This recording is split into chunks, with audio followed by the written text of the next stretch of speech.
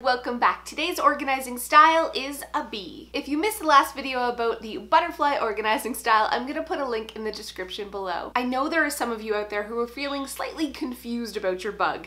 Let me assure you, you don't have to fit yourself into a box. You don't have to be just one defined organizing style. The entire purpose of the different bugs is to help you really establish what works for you and what doesn't and why. So if you've struggled with organizing systems in the past, struggled to maintain them, hopefully this can really help you. Don't worry too much about putting yourself in a concrete category. You may be a little bit of a cricket in one area of your life and a little bit of a bee in another.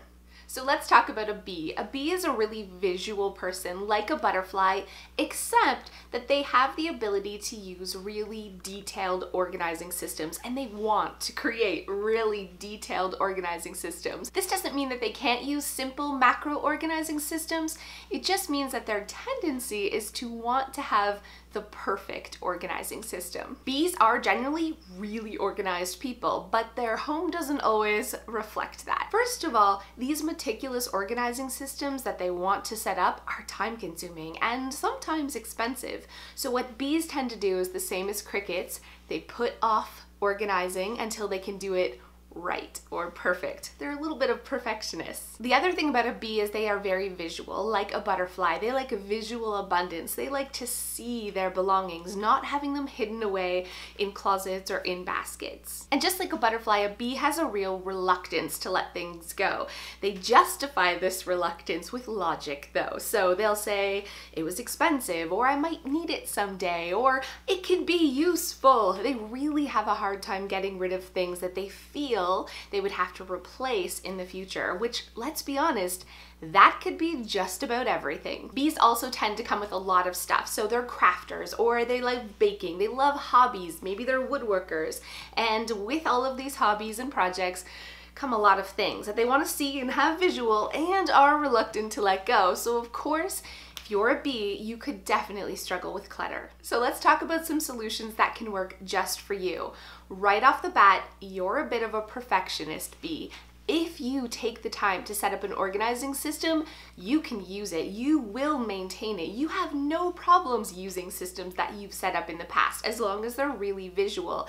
They can be as detailed as you want. You will take the time to put your little screws in tiny screw sizes in a bento box style, because that's totally your personality. But until you have the time to sort all the screws properly, they're probably going to be sitting in a pile waiting for you to get around to it. And let's be honest, that is time consuming. Your level of organization takes huge amounts of time.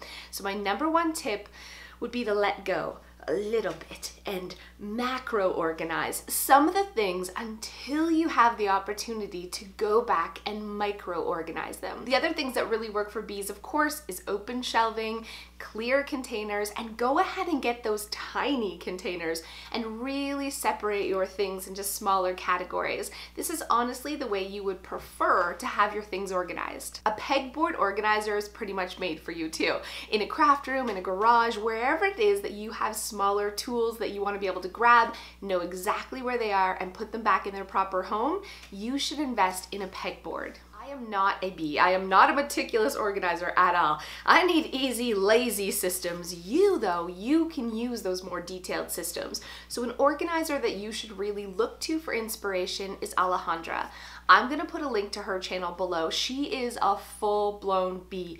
Visual organizing systems, but really meticulously organized. That's your jam, my friend. So I'm gonna put a link to her channel. Check her out. I know you're gonna feel really inspired. Most bees really struggle to get rid of things that could be useful someday. I don't know if it's the financial correlation or if it feels wasteful. Whatever it is, bees like to hold on to just about everything. My friend Jess is 100% a bee, and you guys know recently I made over her craft room. Let me tell you, she's a huge crafter and likes to hold on to every single craft supply. She's reluctant, honestly, to get rid of anything out of her home because she sees it as useful, and she also sees it as the dollar amount that it would cost to replace it.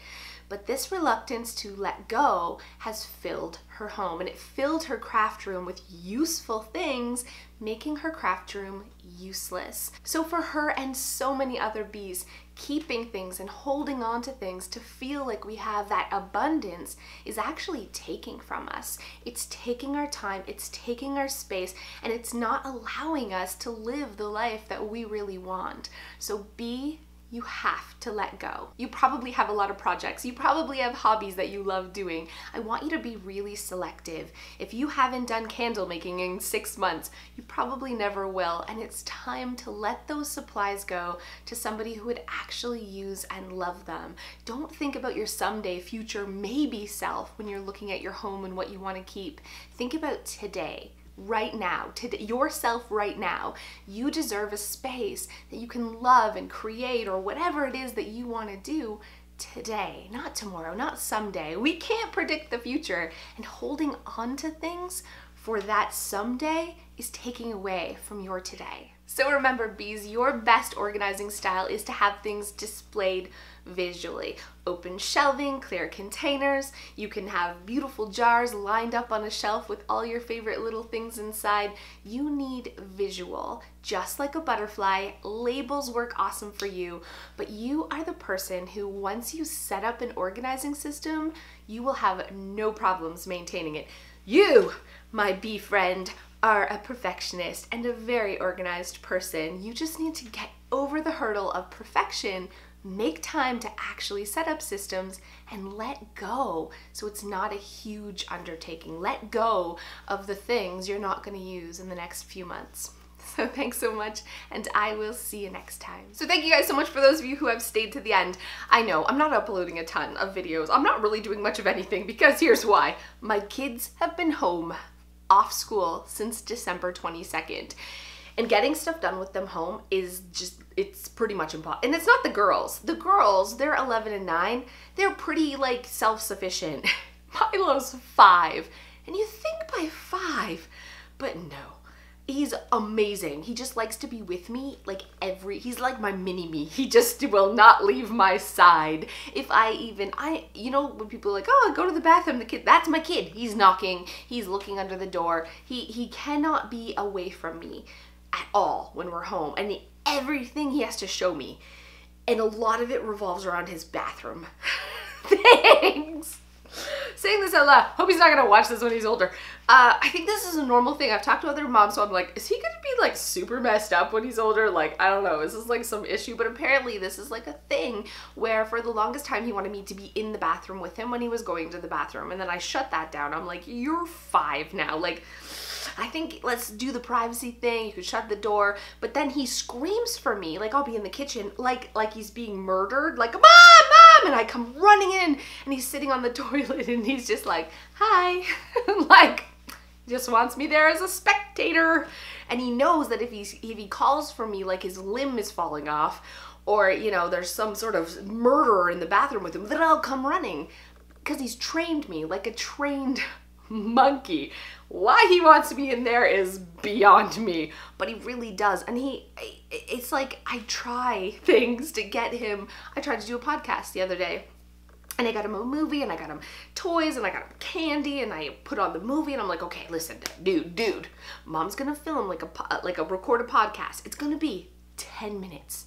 10 minutes from now, just sit here, don't bug Mom. I'm right next door. I'm like right in the room, right next door, just shh. For like 10 minutes, okay? And he's like, yeah, Mom, no, totally. I will not bug you. I got this. So then I'm like 8 minutes into my podcast and it's got the flow and I'm going and it's amazeballs, and he starts screaming like he's, you know, torn to shreds by a wild animal. So I come running out into the living room and he's like, look at this, look at it, Mom. And I look at this bin that he's pulled off of our toy shelf, and I look inside expecting like a severed head or something, and it's empty. It's empty. It was an empty bin, and he thought that this empty bin was just like the most insane thing because we don't have empty bins because I'm a tiny bit of a hoarder.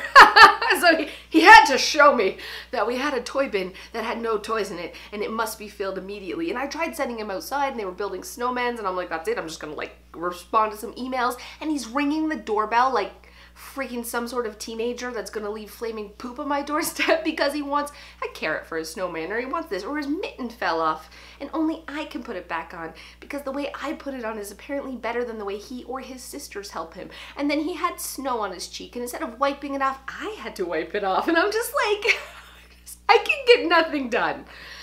Nothing. And maybe it's because he's my last and I've suckied the crap out of him, and I baby him, and that's why I haven't been uploading or getting work done as much as I would like to, because I'm just hanging out with my boy, all my kids. It's just when they're home, we are together like white on rice and not really able to get much else done but just be their mom. So anyways, I hope you understand they're back to school now, so I'll be getting back into the swing of things, and I'll see you next time.